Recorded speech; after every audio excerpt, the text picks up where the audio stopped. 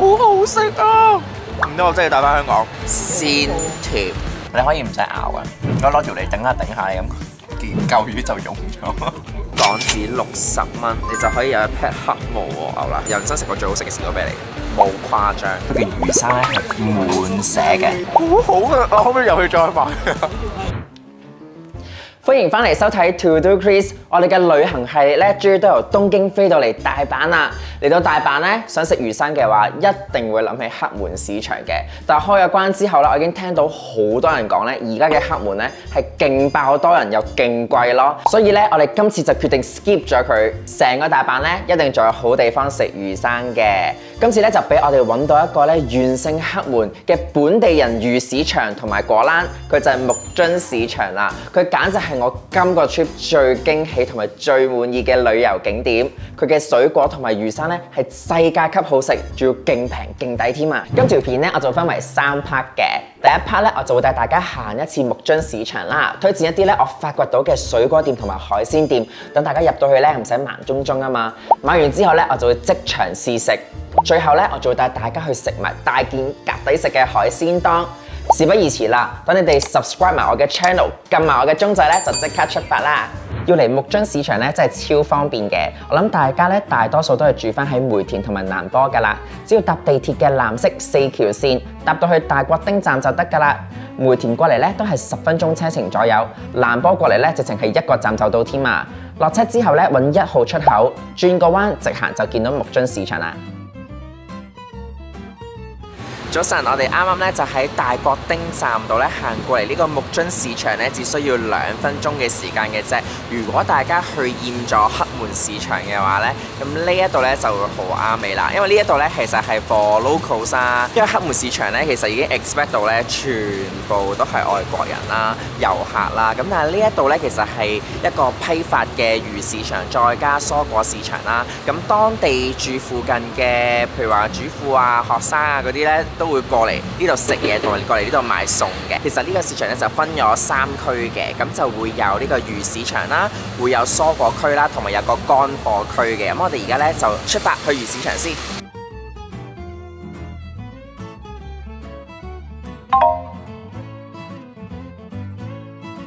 一入嚟木津市場咧，最先經過蔬菜區，雖然唔會買餸喺度煮飯，但係見到一啲日本蔬菜又大又靚，都覺得好吸引啊！你睇下啲薑同埋蓮藕幾靚幾乾淨。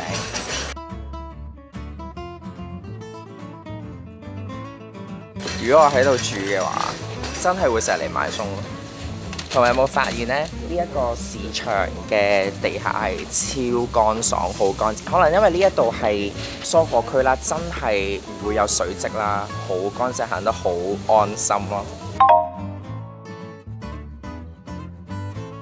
大家係咪好好奇點解我啱啱話睇咗海鮮先，但係就遲都未到呢？因為啲日本水果真係好靚，行過咧真係忍唔住停低要揀咗先咯。以下嘅呢一間水果店咧，我真係非常之推薦。除咗啲水果又平又甜啦，啲店主仲要勁 nice 勁好客，我真係買得好開心。我哋即刻去睇下啦！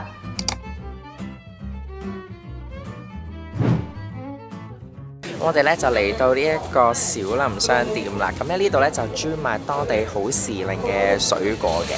咁我已經見到咧，我今次嚟嘅目標啦，就我好想食一粒白色嘅士多啤梨，因為咧咁耐以嚟咧，我都仲未試過淡雪咧究竟係咩味嘅。咁我見到佢有喎，但係咧佢冇一整盒都係，有一整盒淡雪喎。佢有個係 mix 嘅，佢有個係成排都係淡雪嘅。mix 嗰個咧就會係有一個白色啦、淺粉紅色同埋有一個紅色嘅。咁我究竟買純白色定係買 mix 好咧？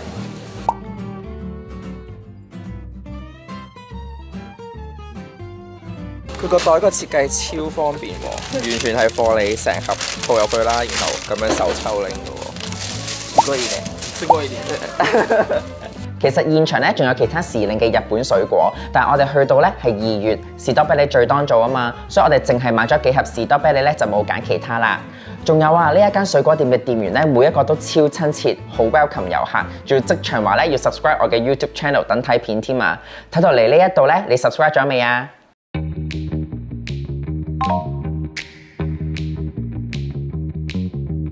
我哋而家咧就嚟到魚市場呢一邊啦，跟住咧見到有帆立貝同埋海膽咧，就即刻買咗嚟試食啦。咁其實呢一度咧係可以即刻食佢切好咗嘅刺身啦。咁佢可以俾埋筷子同埋豉油滑沙俾你。咁一陣出去試。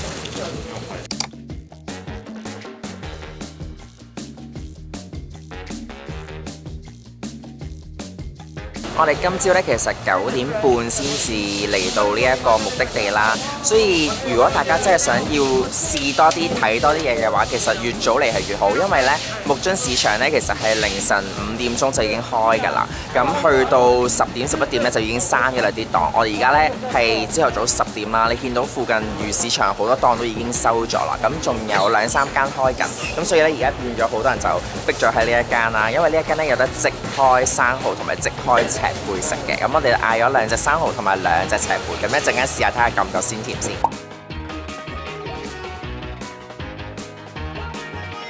佢而家切緊我哋嗰個切開咗個赤貝，切完出嚟仲喐緊咁樣嘅。買完海鮮同埋水果咧，就可以出翻嚟市場中間嘅 area， 佢有個休憩處咧，俾大家開餐㗎。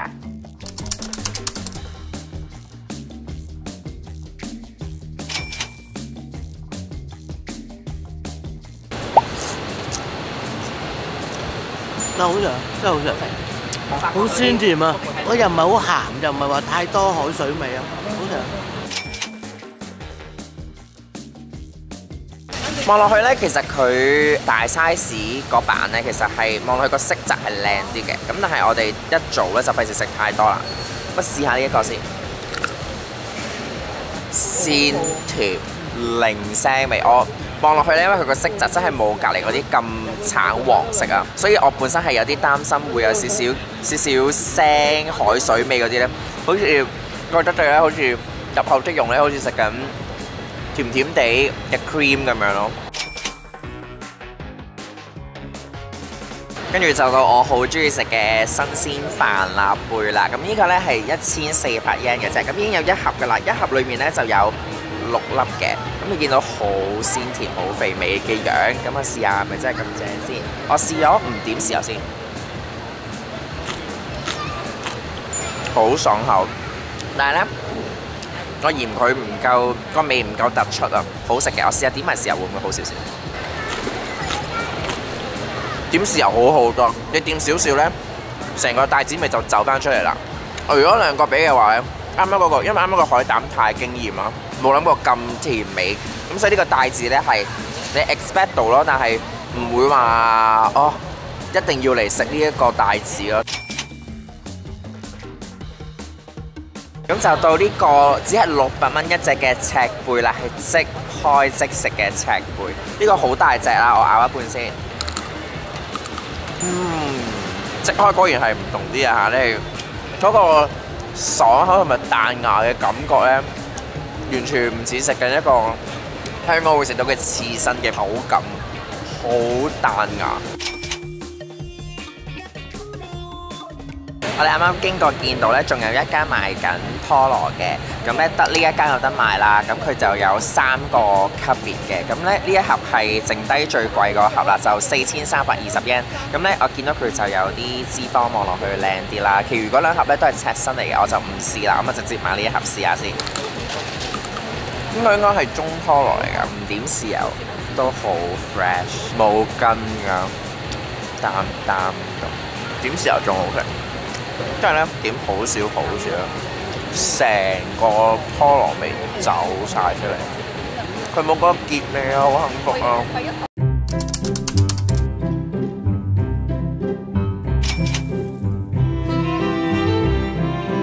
睇下幾大粒，仲要係逐粒包住嘅菊池士多啤梨。咁呢一度一盒咧，其實只係3800 yen， 所以其實圍到港紙200鬆啲啦，咁但係咧，如果喺香港你要買到呢一個 size 啦，咁多粒嘅話咧 ，at least 要500幾至800蚊不等嘅。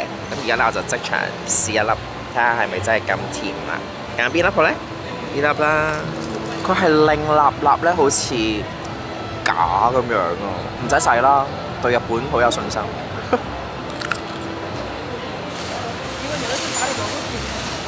哇，好好食啊呢個！我似食緊有香水味嘅士多啤梨咁喎，係零酸味喎，好好啊！我可唔可以入去再買啊？好好食啊！唔得，我真係帶翻香港。好啦，咁就試埋呢一個淡雪士多啤梨先。我係未食過白色嘅士多啤梨嘅，咁睇下好唔好食啦。咁但係其實咧，啱啱試完嗰個菊池嗰個士多啤梨咧，我都覺得已經神台級嘅好食㗎啦。因為我未食過，人生食過最好食嘅士多啤梨，冇誇張。咁但係呢個淡雪究竟係點樣呢？咁呢個咧就係嚟自奈良嘅一個 Strawberry Lab 啦。咁就呢個淡雪咧，就一盒咧2包就5500 yen，咁就圍到港紙330蚊有2盒啦。咁其實比起香港都一定係平，可能香港330蚊得1包，係啦，得1包㗎咋。咁我試下先，但係咧就咁聞落去，佢就冇啱啱菊池嗰個士多啤梨香咯，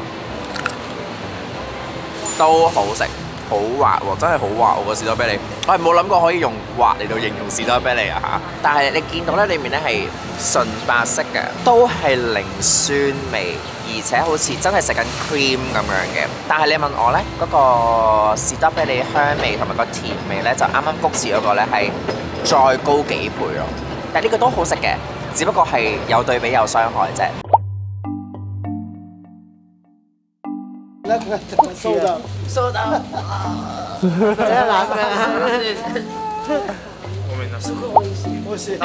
所以咧，呢個故事就教訓大家一定要早啲到，同埋見到啱就好買，唔好猶豫啦。其實我哋啱啱食嘅刺身同埋水果咧，都只係前菜嚟嘅啫。終於都打大佬食我最期待嘅海鮮檔啦！嗱，啱啱嗰個 Encore 士多啤梨咧已經失敗咗啦。結果咧係仲有另外一個壞消息嘅。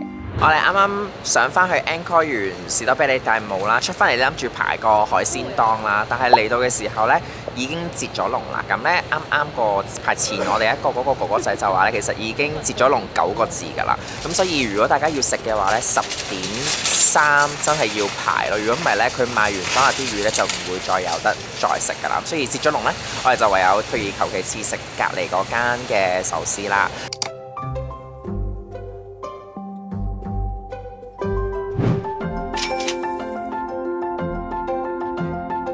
入到嚟咧，梗係食咗呢一個大拖羅，再加海膽，再加三文魚子嘅當先啦。好彩佢個飯唔係話太大份量，咁但係咧佢嘅魚生咧係滿瀉嘅，都係滿瀉嘅。咁我試下呢個大拖羅先。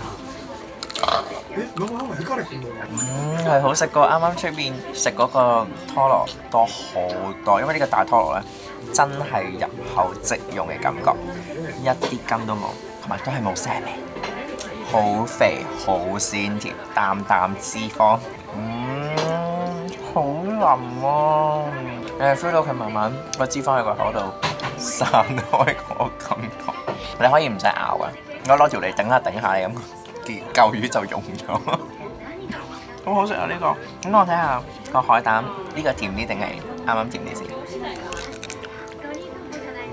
呢個海膽味仲出喎，因為啱啱嗰個海膽咧係零腥味、零海水味啦，甜嘅。但係呢一個咧係有個海膽味再出啲，一樣都係冇腥味。同埋咧，佢個色澤咧係仲金黃橙過啱啱出面嗰兜嘅。呢個仲好食呢一間。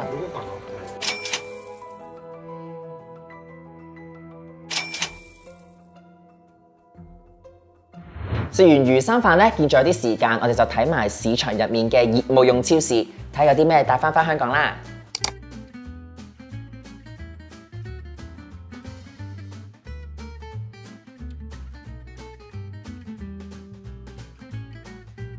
你睇下呢批黑毛和牛打邊爐用嘅，989 yen， 即係1000 yen 都唔到，唔使港紙60蚊，你就可以有一批黑毛和牛啦。香港呢一批嘅話，起碼200-300蚊走唔甩咯，好抵啊！但係冇機會喺度食咯，即係冇機會買翻去煮啦，因為酒店冇得煮啊嘛。但如果你係住民宿嘅話呢，真係可以過嚟買呢啲食材，翻到民宿自己煮呢，其實係仲抵食咯。好大碌！我頭咁大嘅椰菜，因為咧呢一個咧其實係業務用超市嚟嘅，所以咧佢每一樣嘢個 size 咧都係超大碌。但係咧真係好平好抵啦！我哋啱啱睇勁大棵菜嗰啲咧，都係貴到港紙11-12蚊咯。咁但係香港買嗰個 size 嘅話咧，起碼40蚊以上咯。日本產嘅話，咁所以呢度你會見到咧，全部都係賣業務用嘅調味料啊、食材啊，所以係如果你有心托嘅話，你可以托嘅，或者咧你喺出面個街市，因為而家咧我哋食完海鮮飯啦，已經係就嚟12點正㗎啦，咁所以裡面街市嘅檔咧基本上已經閂晒。咁如果行完之後咧，裡面食埋嘢就可以過嚟呢個業務用超市度行下咯。雖然咧佢都係for批發嘅，但係零售嘅人咧都可以入嚟買嘅。綜合嚟講咧，木津市場10粒星滿分咧，我會俾8粒星嘅，因為咧啲水果同埋海鮮咧都好平好新鮮啦，加埋咧環境咧又好舒服，唔會好窄好逼嘅，同埋好近市區，好方便。